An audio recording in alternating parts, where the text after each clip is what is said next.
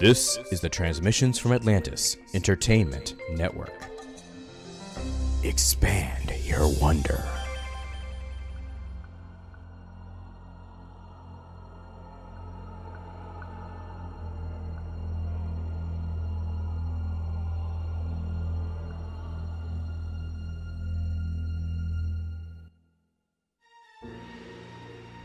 Transmissions from Atlantis Entertainment presents The Vampires of Whitechapel, Episode 1, The Letter, Part 1. Written by J.C. Della Torre. Note, this show contains dramatic scenes of horror and descriptions of violence or gore that may be unsettling to young listeners. Parental discretion is strongly advised.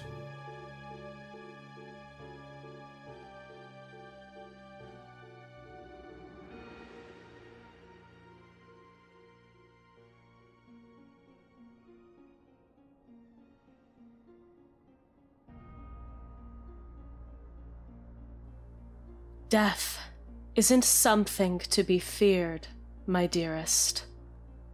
It is the warmest, most welcoming sensation anyone can experience.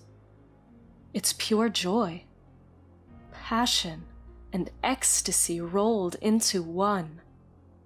As you travel down that tunnel toward the light at the end, you feel the most amazing sensation of belonging.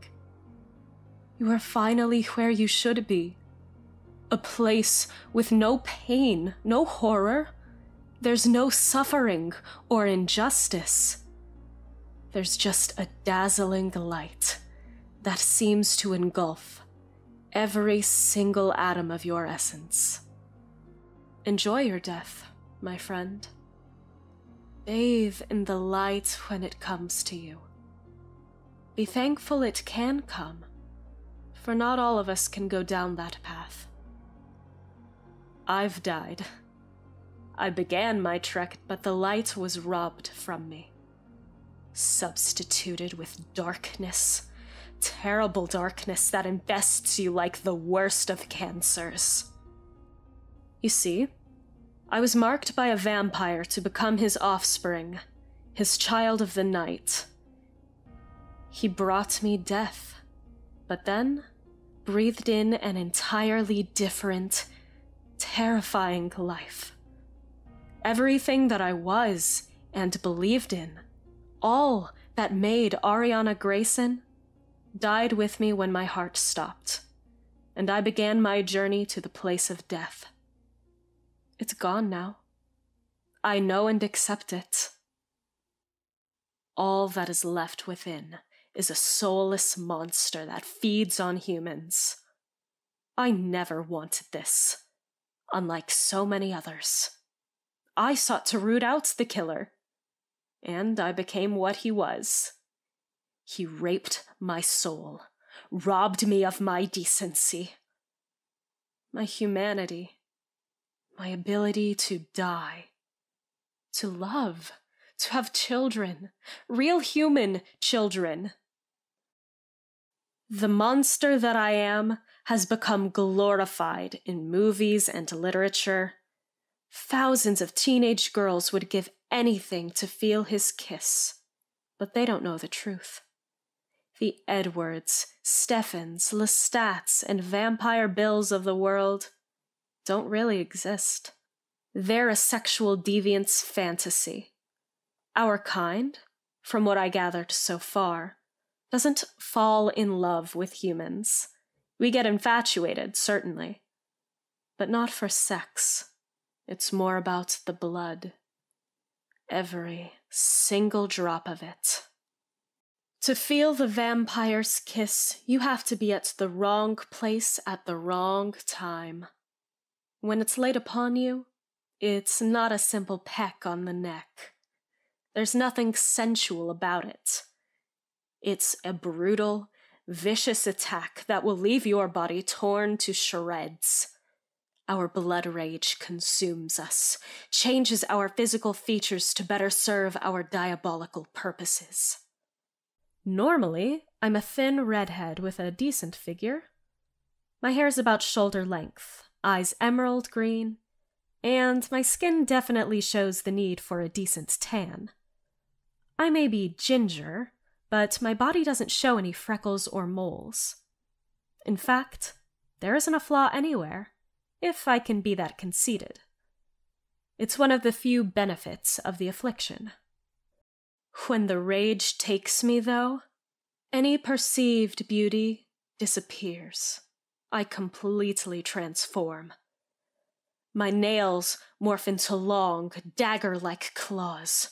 My mouth expands, and a set of long, jagged teeth come to the surface. My red hair disappears, receding somewhere into my epidermis, as my ears elongate and my true form reveals itself. My eyes are no longer green, but black, like looking into the darkness itself. If you come across me in this form, it will be the last thing you will ever see. When the rage takes you, there's no controlling it. There's no stopping it. All we can do is surrender to the lust, satisfy it, and clean up the mess left behind. It's all done in the shadows, mind you, to avoid discovery. Although some, like my maker Allister, flaunt our power over you. I don't want to hurt anyone. I hate that I am responsible for so much pain and death. I have no choice. The affliction will consume your every thought, and all that matters is tasting the blood, chewing the internal organs and sucking them dry like a demonic milkshake. I tried for a while to channel my hunger, to focus it on the murderers I was charged to capture. It worked well for a time. But then one of my partners came across me at the wrong time and... well, I'll get to that.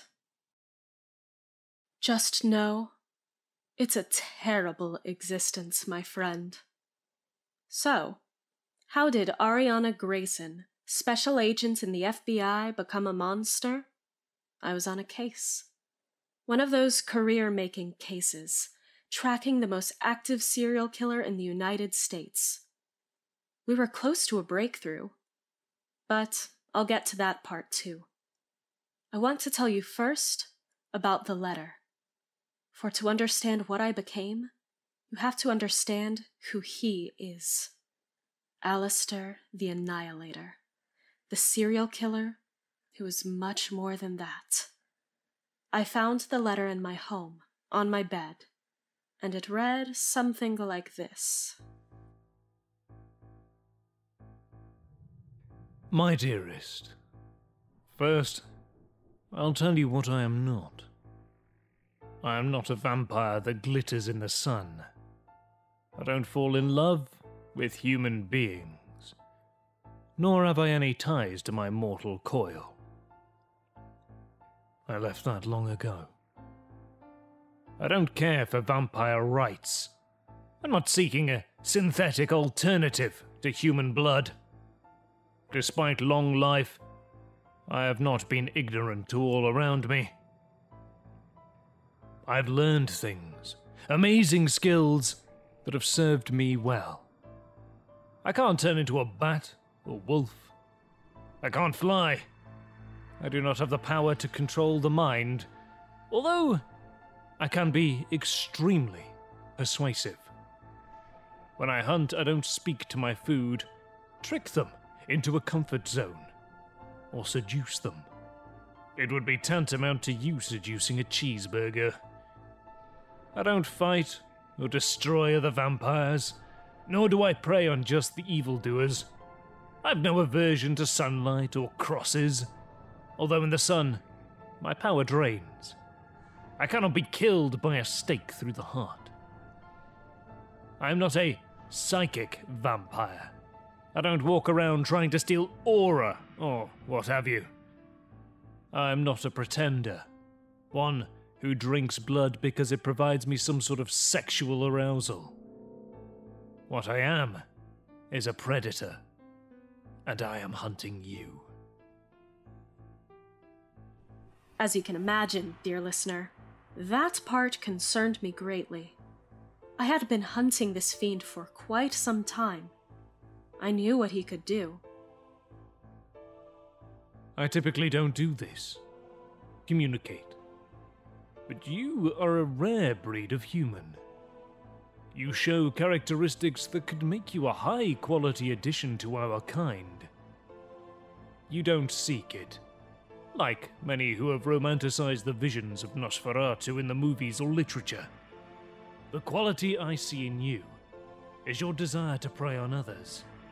Not evil like me, mind you. You see the weak-minded, those who are failures in the epic battle for survival. You pounce on their vulnerability and take what you desire. It has gotten you to where you are today. For that, I say bravo! Still, you could be so much more. Let me continue by telling you about us. As you would expect, many mortals know about us, thanks to the invention of film. Still, they don't know the real us until it's too late. There aren't many of us left, you know. How we were created remains a mystery to us all, much as it is for you. Are we God's creatures? Satan's warriors? I know not these things.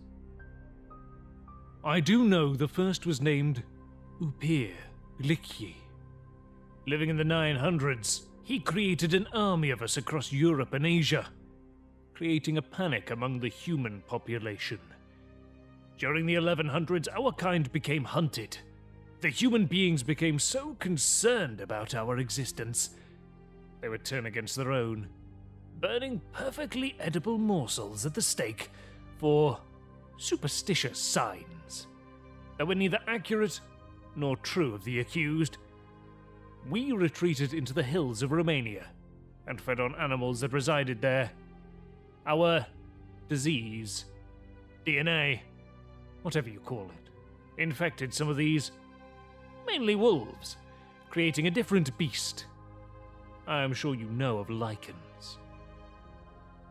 Yes, they exist as well, as bastard monstrosities that Dr. Moreau would be proud of. But I digress, as they don't matter. As our numbers dwindled, the oldest sought to create new offspring. That is how I came to be. Like many of our kind, I am not completely vampire. I am a half-blood.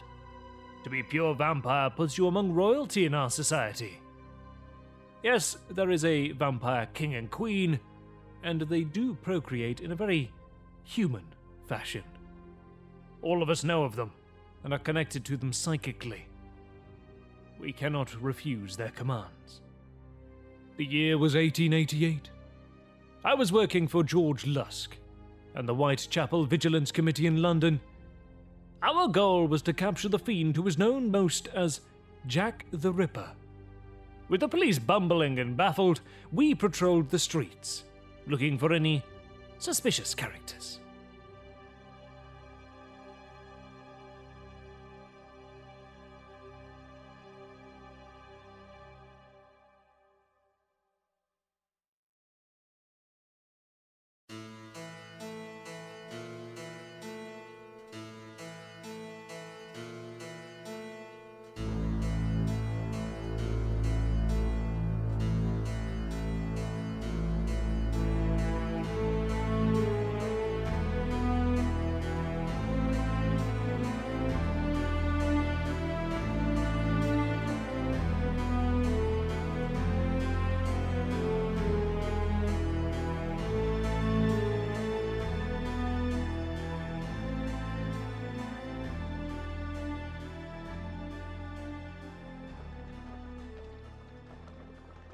Ah, Mr. Connacher.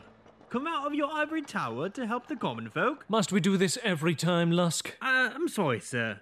I suppose us commoners should be thankful to a fine dandy as yourself coming down here and overseeing our enterprise to find the man bloody in our streets. I'm here to offer my assistance. Nothing more. Who said we needed it? Probably the same question the police addressed to you. The police? Fools.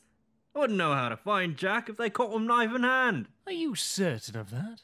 I wonder how you could be that certain. Unless... you... Oi! Enough of that!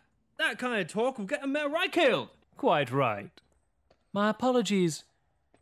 So, Lusk, where do you want me? Why don't you head over to Miller Court? We're scattered in all different parts of the city. If Jack strikes tonight, we'll be ready. And if I find the fiend, what am I to do? Well, I suppose you can cry out for mercy. Pretty boy like you. You're not that far off his menu. Mr. Lusk! I had no idea you had a persuasion for... Shut your mouth! That's worse than the other accusation. Just blow your damned whistle. We'll all come running. Very well, Mr. Lusk. Good hunting to you. It was there, near Miller Court, where I spotted a strange-looking fellow wearing a dark, long coat. He had a small felt hat that covered his eyes, but he was moving quickly from the area. I'd seen him before, nearby the other killings. As I followed, I noticed droplets of blood on the ground from where he had tread. I didn't blow the whistle. I didn't want to have the Vigilance Committee come down on someone who perhaps just cut his hand at the butcher shop or sustained some other injury. I had to be sure. I followed him down a dark alleyway and through what seemed like a maze. I lost him in the darkness. Unnerved, I turned to return from where I had came. I couldn't figure out in which direction I had come from. I was lost. He hit me with more power and force than I've ever felt in my lifetime. I was slammed against a brick wall, and the air expunged from my lungs as I slumped to the ground. I was dazed as I looked up to view him. It was there. I saw our blood rage form for the first time. His hands were tipped by long, dagger-like claws. His face was elongated with immense canines protracting from it. Blood from his previous kill still drizzling down his white chin. He had some facial hair. A small mustache that turned up at the corners and bushy eyebrows. He was, most distinctly, not human. You dare follow me? I turned my head from the horror in front of me, and a warm stream of urine began to saturate my trousers. No, you will not return from your destiny. I know you, Allister Connacher. I know you have gotten close to me on several occasions, yet didn't realize it. You're him. I am the one you call the Ripper, and now you've seen me for what I am. It is time for you to make a choice. What? What choice? Life or death. Choose death and you will end up like those whores I've been feasting on. I will dive into your midsection and pull out the most blood-drenched, tastiest morsels. Suck them dry and bathe in your blood until I have reached my fill. I choose life. Life, damn you. Spare me. Spare me, hideous beast.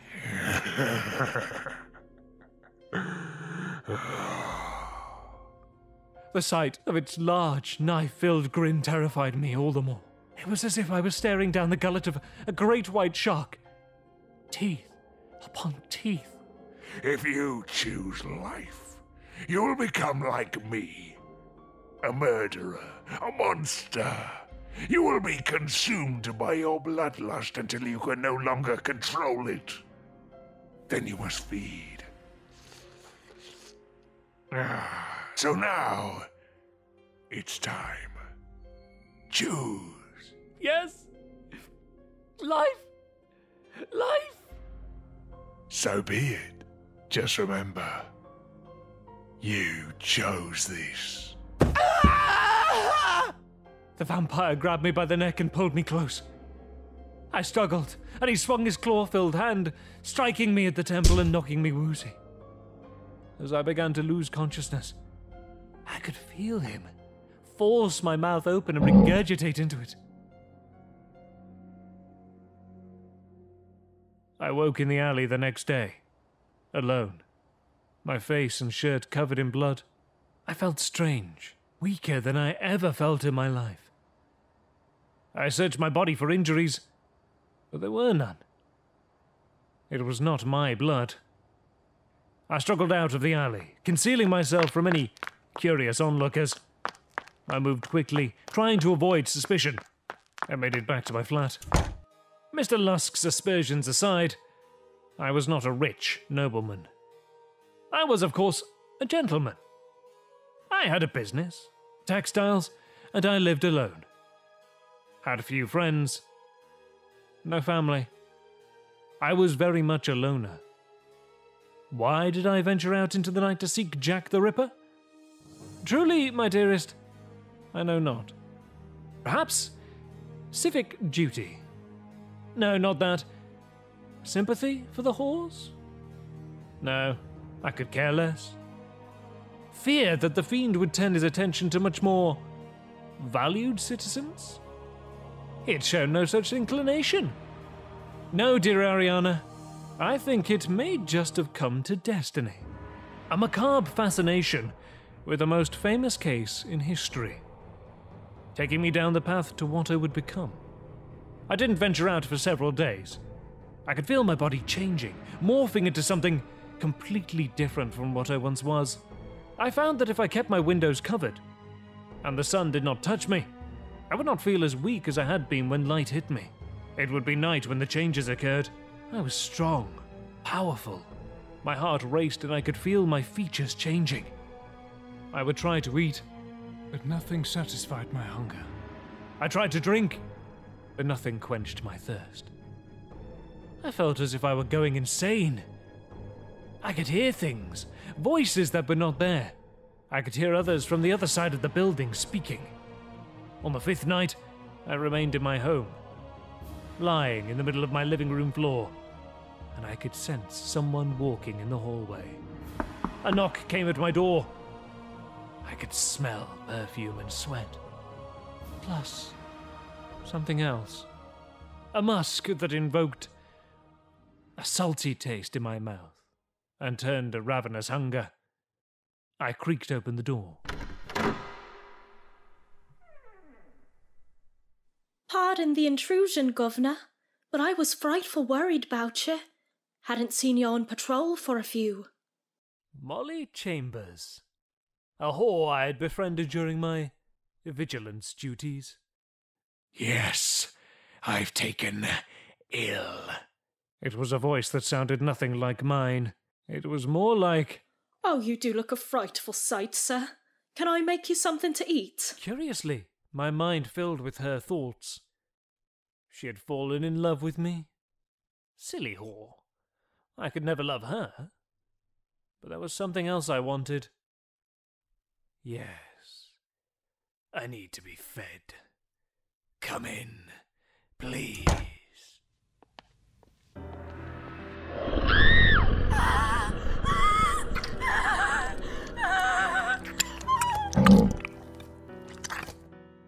Thank you for listening to Vampires of Whitechapel. If you like our show, subscribe on iTunes, Spotify, or any of the podcast apps that podcasts are aired. Be sure to rate our show. If you'd like to listen to commercial-free versions of this podcast and ensure the next season of Vampires of Whitechapel, join us on Patreon at patreon.com/TFA Entertainment.